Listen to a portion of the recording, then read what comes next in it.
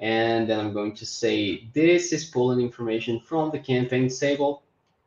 And then I'm going to add the field. So it's title, the period. I don't have to bring all of the information if I don't want to, right?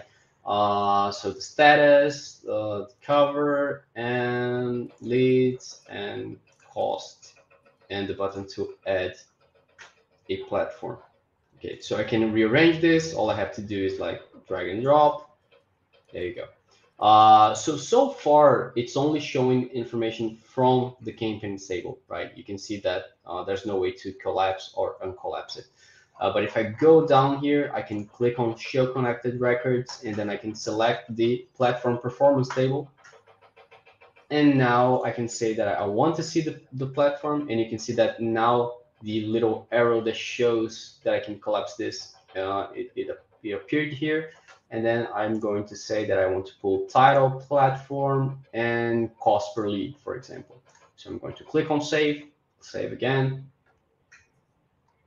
And now this table is already working as intended. So now I can open this. So it's quite easy. You just have to make sure that you're using the correct structure.